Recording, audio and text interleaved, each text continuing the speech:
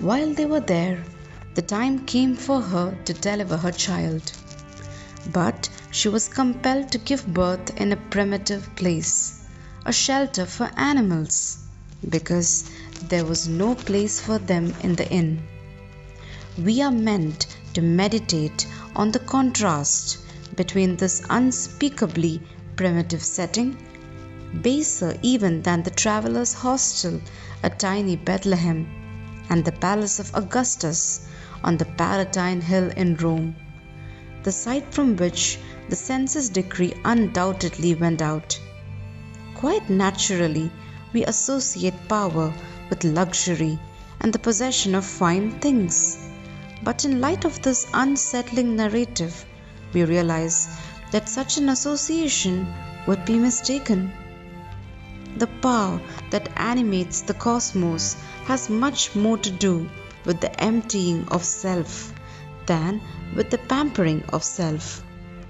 Augustus' home in the heart of the capital city of a world-spanning empire would be the safest and most comfortable place imaginable, while a stable or a cave outside Bethlehem would be just about the most vulnerable, least protected space that we could imagine. Real power comes not from the protection of the ego from danger, but rather from willingness to expose the ego to danger for the sake of love. Kyrios Jesus has begun his battle. In short, with Kyrios Augustus, a tale of competing kingdoms, competing conceptions of power is being told.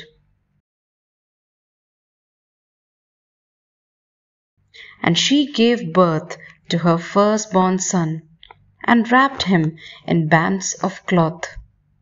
Augustus was certainly considered the freest man in the world of the first century, wielding absolute political power, commanding an unchallenged army. He could do practically whatever he wanted.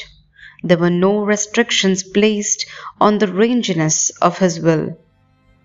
But the son born to Joseph and Mary is, from the first moment, wrapped up, tied, confined, bound by no one.